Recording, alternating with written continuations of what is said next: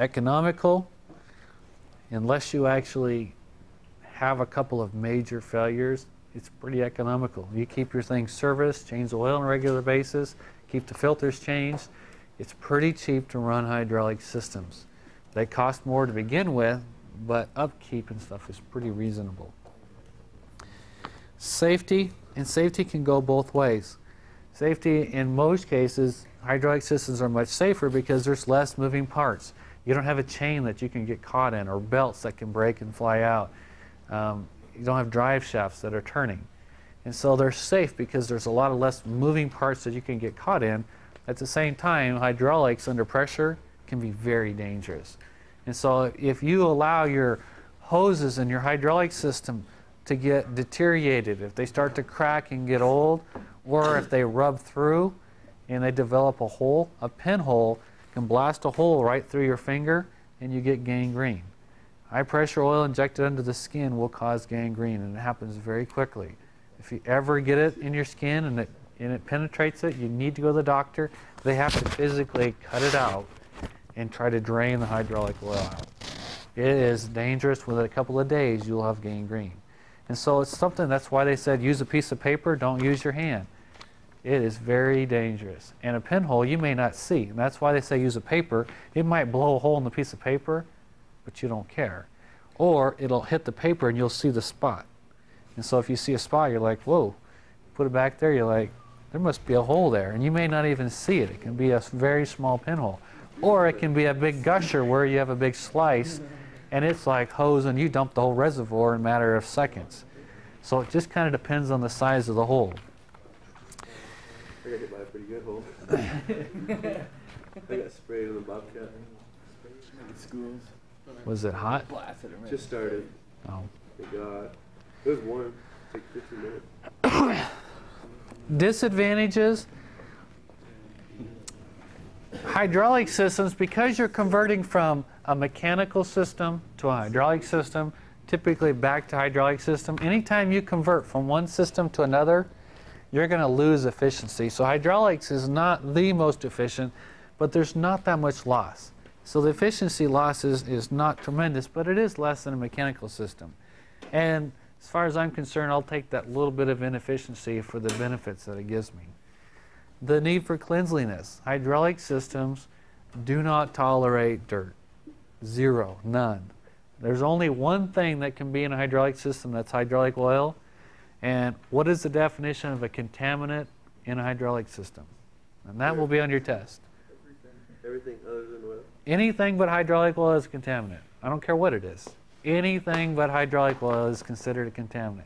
Whether it's water, dirt, metal, anything, grass, flies, anything but hydraulic oil is contaminant. And any contamination in a hydraulic system is causing damage. It might be very small, but it is causing damage. So it needs to be changed. So when they showed the film, when we were looking at it, they were looking at valves and they pulled the valves out. Hydraulic valves, hydraulic motors, hydrostats, hydrostatic pumps, they do not have any seals in them.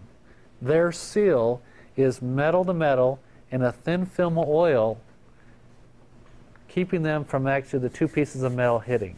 And so it's just like an engine cylinder.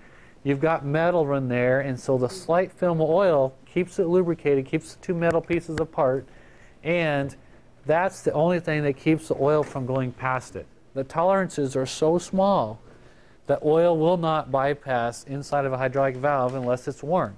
Then you get leak down. Any kind of dirt that gets in there will cause abrasion and wear and cause it to wear out. It goes through a bunch of hydraulic facts, and I don't really want to go through those because we don't have a lot of time.